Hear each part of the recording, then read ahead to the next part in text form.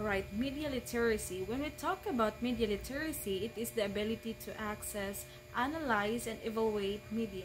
So, the main purpose of media literacy is to help individuals of all ages to develop the habits of inquiry and skills of expression that they need and to be an effective communicators and active citizens in today's world.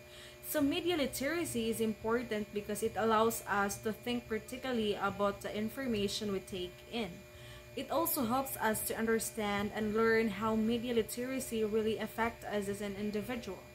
So when we talk about literacy, it is now understand as a means of identification, understanding, interpretation, creation, and communication. So in the rules of media literacy, it also helps us to think critically and being able to determine whether somewhat or something is credible before they can be persuaded.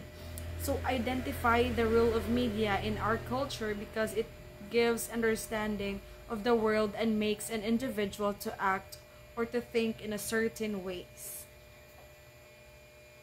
So it also helps us to aim or to enhance students' understanding and appreciation on how media really work and how they produce meaning and how they construct reality.